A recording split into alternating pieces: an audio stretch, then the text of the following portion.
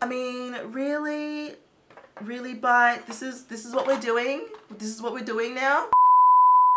Hello my doves, what's up? What's up? Welcome back to Afrodite by Olympia. Today's video is going to be a foundation wear test. We are having a look at the Bite Beauty Changemaker Supercharged Micellar Foundation in the shade D170.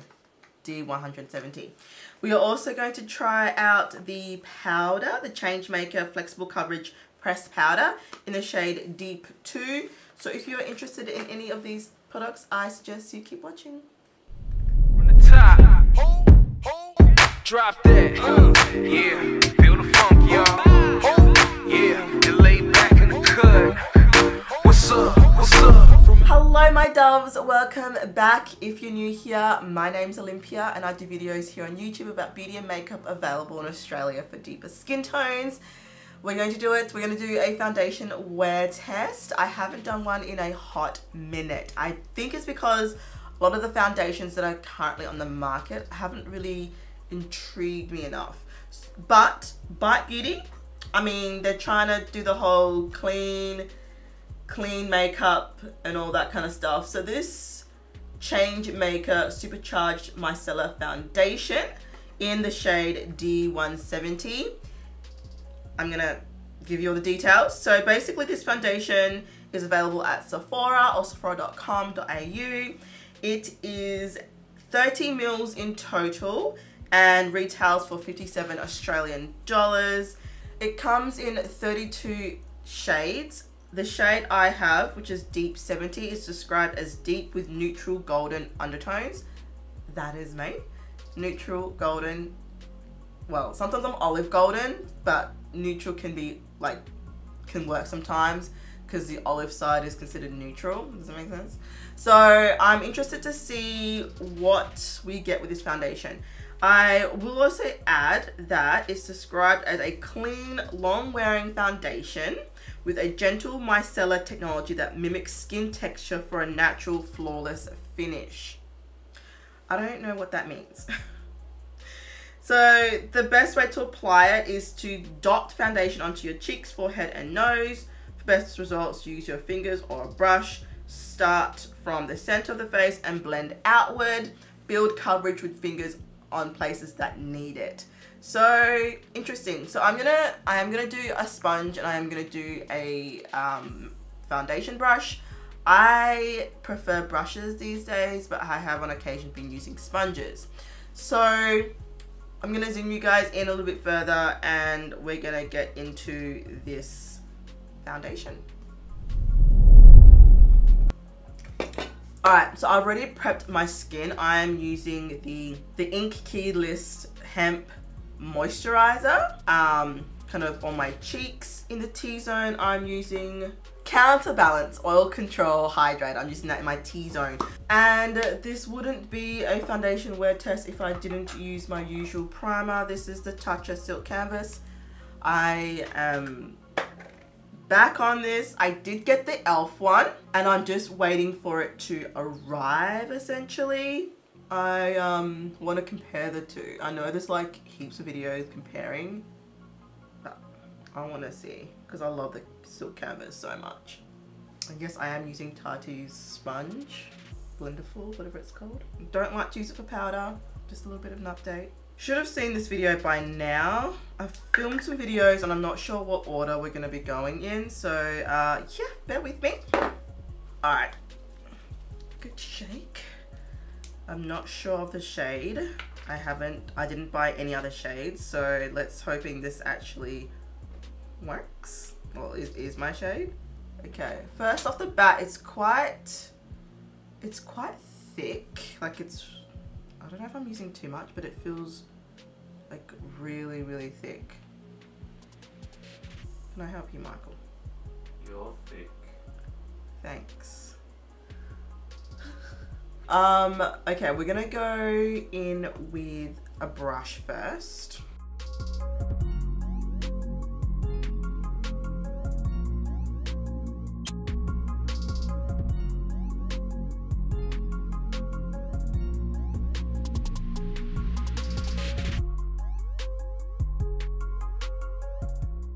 It has a smell. It smells floral. Why is she so thick though? Well, I would say that's medium to full, if not full coverage, because I can't see any of my acne scarring whatsoever. I reckon that's full coverage.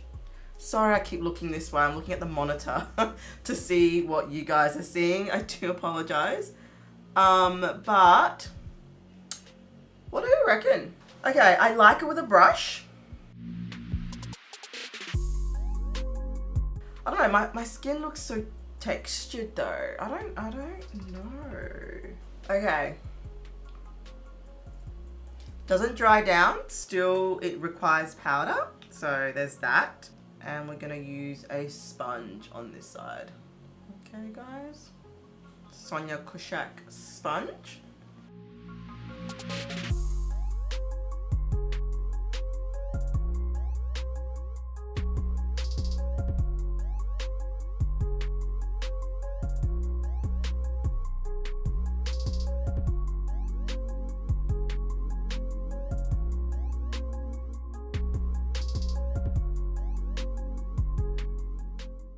Okay, that's the sponge side. Definitely like the sponge side better. I just feel like it's not grabbing onto my texture as much. I don't know if you guys can see a difference with that or not. I mean, this side does have more texture than this side, so it's hard to tell. But I don't know, I just feel like it's a weird one. Okay, I'm just gonna perfect this side as well, just so that it looks all even. Yeah, I will pop up on the screen here for you guys my current foundation shades in a variety of foundations. Please note that I have updated it. I have removed some of the ones that I no longer use, most because I've decluttered it. There will be some declutters coming soon, by the way. I've decluttered my foundations, and I've basically gotten rid of some that I don't use, so there's no point having them in that list, if that makes sense. Okay guys, so what we're gonna do now is I'm gonna quickly do a pan for you guys, and then we're gonna note the time, and we'll start the wear test, and then we'll move into the powder. So stay tuned. Started out with half and I flipped it into double. Started out with half and I flipped it into double. Said I'm a king, we gotta go. Take one, then I dash away from pole.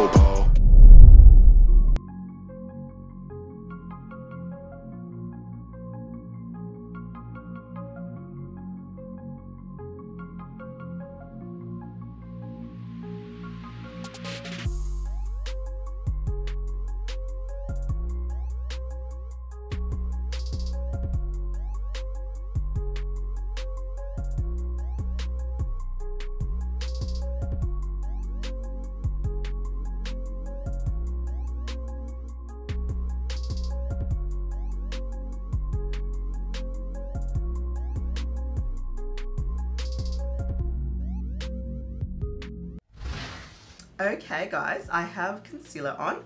I am wearing the Colourpop No Filter Concealer in the shade Dark 46, which is a little bright, I know, but I wanted to counteract some of that orangeness that I was finding in the foundation.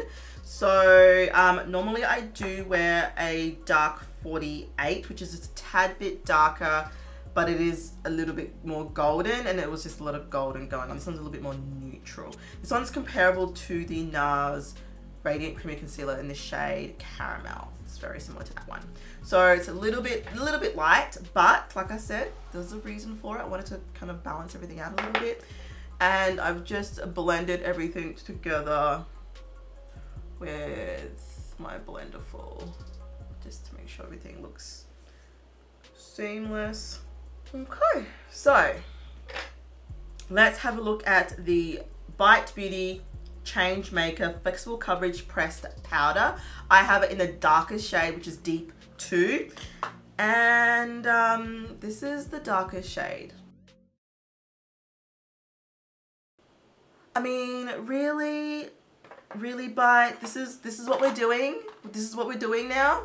I mean, look how dark this is. This is not even the deepest shade. There's still like, let me check. So there's still three deeper shades after my shade that I'm wearing currently, and this is the darkest powder. If this is supposed to be the pressed powder that's supposed to set all over the face, like I don't even, who is this setting? Like I'm really quite confused. There are only 8 powders as well. Retails for 52 Australian dollars. So I'm really annoyed. I'm really annoyed with how light that is. I don't know. I'm gonna try it all over my face first, just in case it is too dark for the under eye, but I'm really doubting that. I think it's gonna be, yes, okay. Alrighty, I'm going to press into this powder.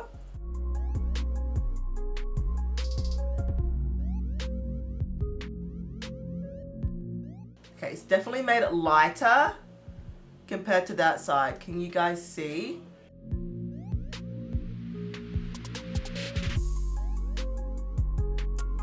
Alright, well, I'll have to do this side to like even it out. I don't know, I'm a bit annoyed.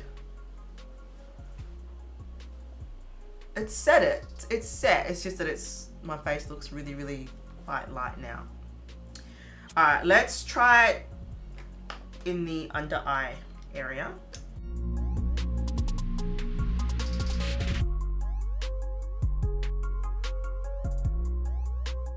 Okay, so it's perfect for the under eye if you are my complexion, but it's too light for the rest of your face.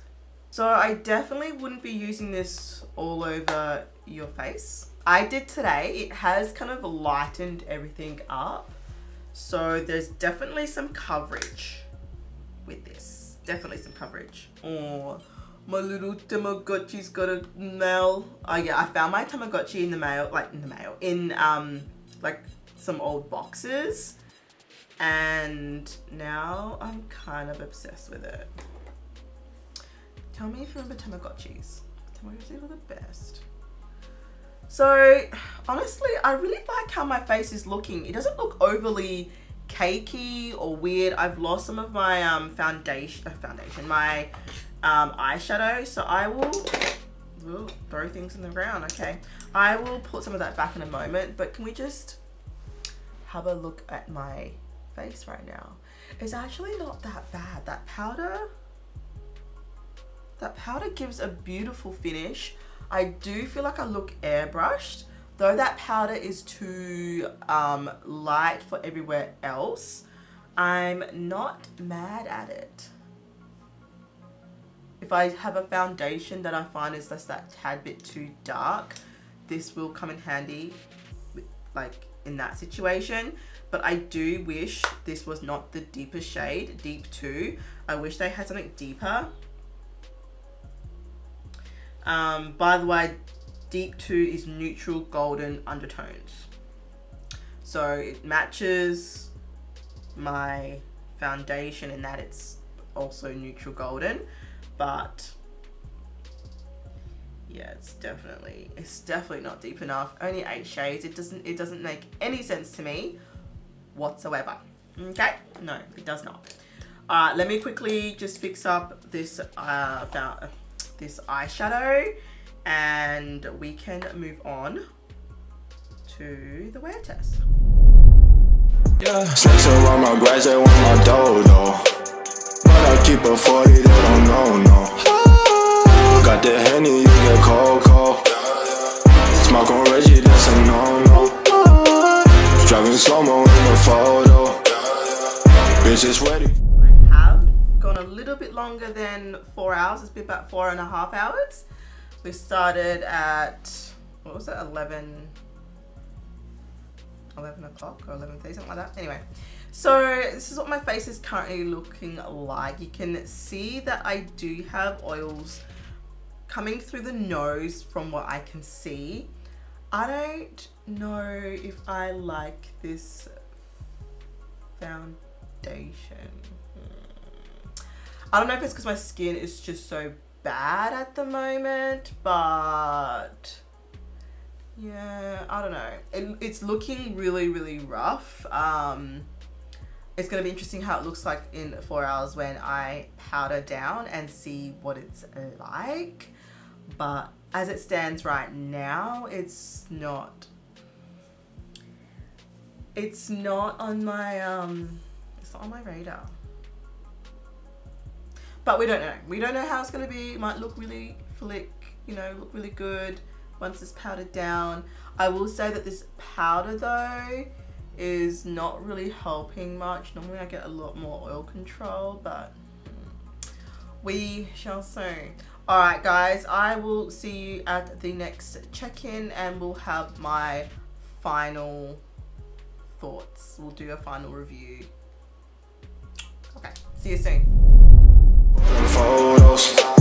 I see all the things on my mind, yeah. Stacking money like 365. Cause the shit is real. Oh, cause the shit is real. Oh, cause the shit is real. Okay guys, welcome back. We have made it to 8 hours. And this is currently what my face is looking like. It's not bad. It's not bad. It's not bad.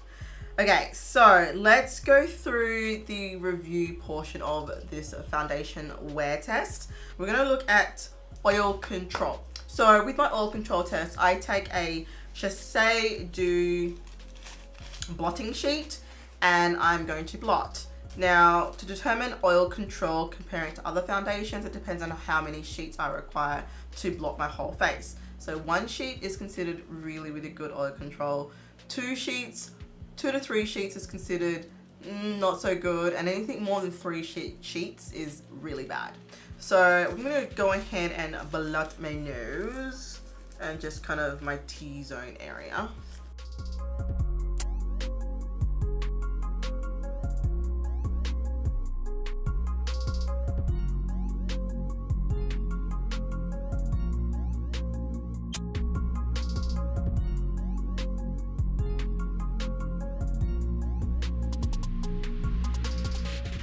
Alright, so I've blotted, and as you can see, that's what it's looking like. And this is how much oil I got. 1 sheet, but if I flip it over, you guys will see how much transfer there was, and there's a lot of transfer. So technically it failed the transfer test because that's a lot of pigment, that's a lot of color coming off of the sheet. I have other foundations that don't do this. And considering in terms of how many sheets I needed to use to blot my face, 1 is really quite good, but if I'm getting down to the wire of it all, with other foundations that have 1, there's still quite a lot on this sheet as well. So I'm not overly impressed with the oil control. I feel like if I didn't prep my skin properly, this would be a lot worse. But having, you know, shown you guys what kind of oil control it does have, there is some. But if you're super oily, I'm only oily combo skin, but if you're like oily skin, I don't believe this foundation is going to be for you. I do not think it is going to hold up to preventing your oils from coming through. It's going to break down a lot quicker. I'm just saying. Okay, so that's oil control. Let's look at performance now. So how did this foundation apply? I applied it with, this side was the brush side and this side was the sponge. I prefer the sponge side. I mean, I can't really, it's a bit hard for me to tell. I might have to use this foundation a couple more times in that my skin is really bad at the moment. So it looks worse on this side. But if I look at areas that look quite good, I feel like this foundation, even though I applied it, I prefer the sponge side. It's not, I don't know, it's not that great. It's so thick that using a sponge, I feel is, you know, it's not going to soak up as much product. The sponge, sorry, the brush, I feel left it looking gritty, like it wasn't worked into the skin properly, whereas with the sponge, with the pouncing action, I was able to really work it into the skin a lot better. I just feel like it looks better on this side in general. I did fix this up a little bit with the sponge like later on, like as you guys would have seen earlier, but from what I could recall, the sponge side was definitely a better option in my opinion. So if you guys remember, we did use the powder. The powder was mostly on the under eye, and I did use it all over the face, and I found that the oil control was pretty good on the face. It did definitely set. It did require setting spray, no doubt. I used the Glow Recipe watermelon spray, but then I went in with some Huda Beauty Resting Boss Face setting spray. And I found that in combination with those two, the foundation was really able to set. It does not set on its own. You have to use something to set it down. If you've got dry skin and you generally never set your foundation with powders and things like that, this one, it stayed quite tacky for a while, even like 15 minutes, and it was still wet. And the smell, the floral scent that I could feel coming through, like I could smell coming through it, was there throughout. It only probably dissipated after about half an hour. So the smell is there. It's not strong, but it is noticeable. So once again, if you have scent issues, and you get migraines from smells, you may want to stay away from this foundation. It definitely felt lightweight on the skin, which is interesting because it was so heavy. Like it felt like the actual formula itself was so like whipped and creamy and quite thick, but on application it didn't feel like there was anything on my skin whatsoever. Like it felt like nothing. Like I didn't feel like there was anything on my face, basically, which is what I prefer. I hate the feeling of makeup on my face. Did it oxidize or did it stay true to color? I believe it stayed true to color. It did get lighter with the powder, but that was the powder itself, not the foundation. So it definitely did not oxidize. I definitely didn't see it getting any deeper throughout the day. And the shade itself was quite orange, which was why I used a more neutral concealer to balance out that orange. It was quite orange. I know it's supposed to be neutral golden. I don't know what I was expecting, but it's the closest shade I feel to me. I feel like the other shades weren't quite it. But this one, look, I can get away with it. It works fine on me. And I'm not hating the shade, to be honest. Can we see any fading, lifting, creasing? So I'm just gonna have a closer look. It's a little bit of lifting around my nose, especially after I blotted. This whole area here is a little bit sparse. As you can see, my skin is not great at the moment. So I don't see it lifting anywhere else. I've changed my lipstick, because this is a different lipstick, and it hasn't really lifted around my nose. It hasn't settled into fine lines. It's been more than 8 hours, guys, and I don't see it settling into lines at all.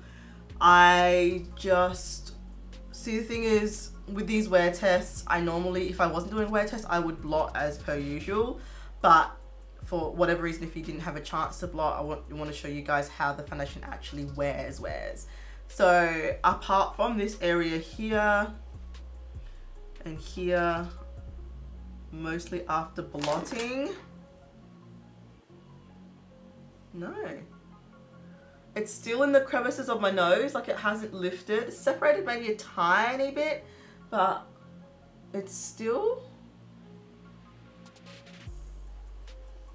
looking really, really good.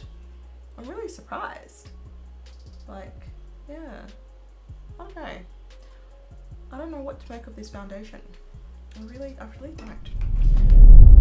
Now, is it necessarily worth the price? 57 Australian dollars. I don't think it's worth 57 Australian dollars. It's nothing fancy. It's in a squeezy tube, which is cheap as heck. This is like a plastic tube. I mean, I know this is probably biodegradable if they're trying to be clean. It doesn't say anywhere that it is. And it's currently, it says it's made in Italy. I don't know, I just feel like a glass reusable bottle would be better. I don't know, I just feel like for $57, that's a lot of money. And I do not think this foundation justifies the price. I mean, I could add what, 10, 15 bucks to that and get like Anastasia Beverly Hills shade. Like, that foundation's really good. But yeah, so I'm not convinced. I'm not convinced. So, after taking consideration transfer, oil control, lifting, fading, how it wore after 8 hours, I'm going to give this foundation a score. I'm going to give it a B, B+. It's definitely not up there in terms of my A, like my A+ foundations. And I think the reason behind that is because, I don't know, my skin looks so textured at the moment, and I honestly can't say whether it's my skin or if it's the foundation. I feel like I might have to wait for a good skin day and like bust this out and try it again. But as it stands now, I don't feel like it's enhancing my skin whatsoever. The shade is orange, so it's not, you know, my ideal shade. And the finish, I would say, is just natural finish. It's not dewy, it's not matte, it's not either. It's just kind of somewhere in the middle, kind of skin-like. But I'm not mad at it though. Like, it's not like I hate it or anything like that, but at the same time, I'm not super excited about it. Yeah, so yeah, B, I'm gonna give it a B. It's a B. It's a B to me. I would suggest, if you want to try this once this COVID stuff settles down and we are let out of our homes, and the shopping malls are open, I would just get a sample little pot and try that enough with like 2 or 3 wears in it, and give that a go, because I feel like this is going to be quite a polarizing foundation. I do know, I did watch some reviews, and honestly it was split 50-50 in terms of people who loved and people who hate it. It's very love or hate in terms of this foundation. Okay, listen, I am done. I'm done. We have come to the end of this wear test, and I'm kind of done. My eyeshadow is like, sorry, everywhere. It's just not sticking down. I don't know. It is what it is. That's what it is. Okay, I'm done, guys. I will see you all on my next video. Stay safe, look after one another, and I will see you on the next video. Take care, my doves. Bye.